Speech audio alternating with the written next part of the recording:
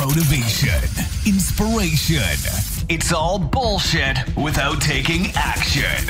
International best-selling author, serial entrepreneur, tough love, no BS high-performance coach with an attitude. Welcome to the Queendom, where we talk about proven strategies to scale your business and scale your mind for ultimate success. And here's your hostess, cash flow queen, Kenitra.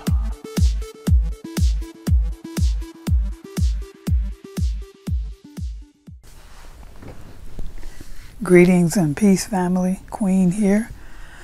Another great episode for you today. It is Saturday early afternoon. And in this episode, we're going to talk about self-care and self-love. So let's get into the present moment. Let's take a couple of deep breaths and get into the present moment.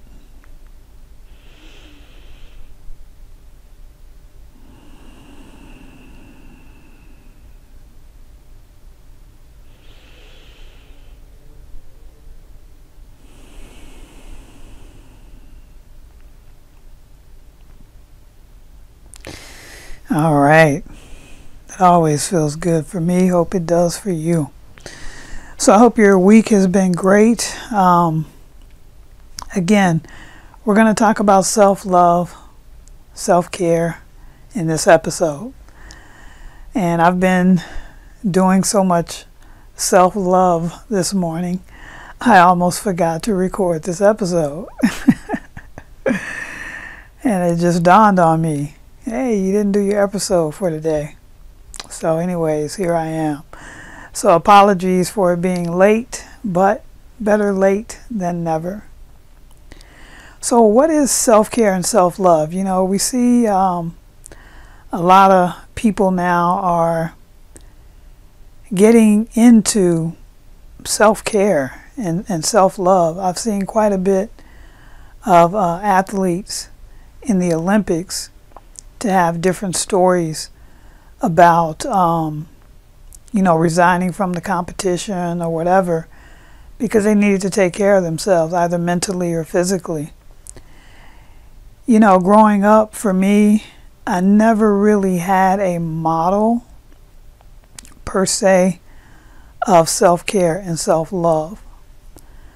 The model that was presented to me was more akin to self-hate, really. I never really had the model, you know. And I know it's not just me. I know it's other folks out there as well that have probably not had a model of self-love.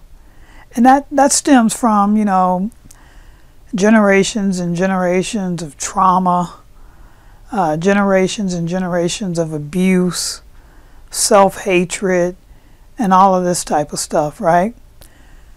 So, you know, maybe you're like me and maybe you want to break the curse, you know, within your family and break the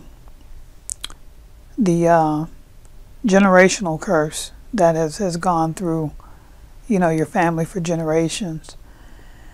So anyways, you know, I had to actually create my own model of self-care and self-love, because if you don't have anything to kind of look at, you know, because our parents or whoever raised us, they are our first gods, really. They really are. So we mimic everything they do, everything that they say, even if we don't do it on a conscious level, we do it subconsciously. So if they haven't released their traumas and released their self-hatred, we take on that, you know, at a subconscious level. And it plays out in various areas of our lives. And we don't even realize where this stuff is coming from. But that's exactly where it's coming from. So I make it a point. I make it a point to each day.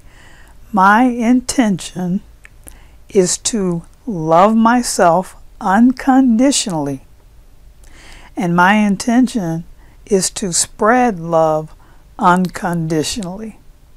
That's one of my little mantras. So you might say, okay, Queen, that sounds good, but how do you do that? You know, how do you get to that place where you can start to feel that way? Well, it's going to come through your meditative practices. You're going to have to, if you're right now, you know, you're in a state of depression, or you're in a state of not feeling 100, as they say, or you think maybe you're not beautiful, or maybe you're not enough. You know, all of these different self-limiting thoughts. You've got to change that program, because that's definitely a program that you're running, and it's not serving you.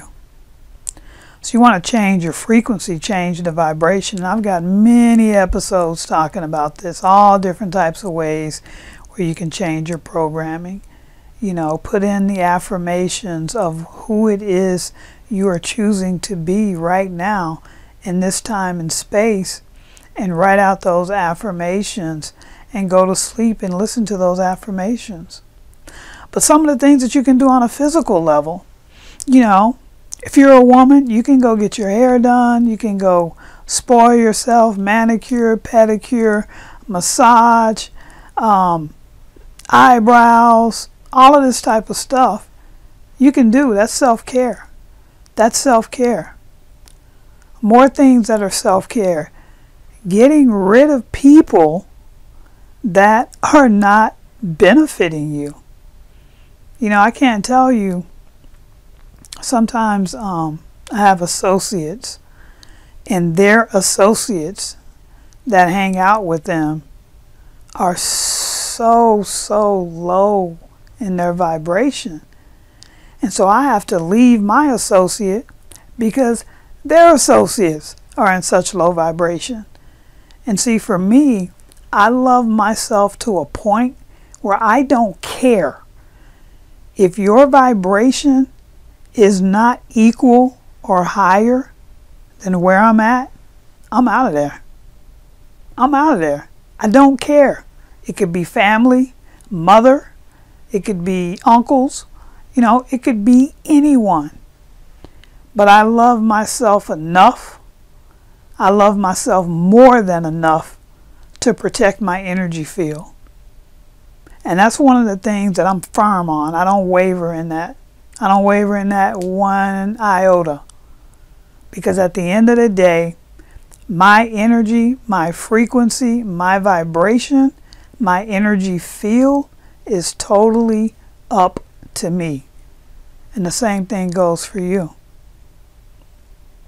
So like I said, this morning I was late recording this episode because I was doing all this self-care. You know, I was doing my yoga. I actually got up this morning.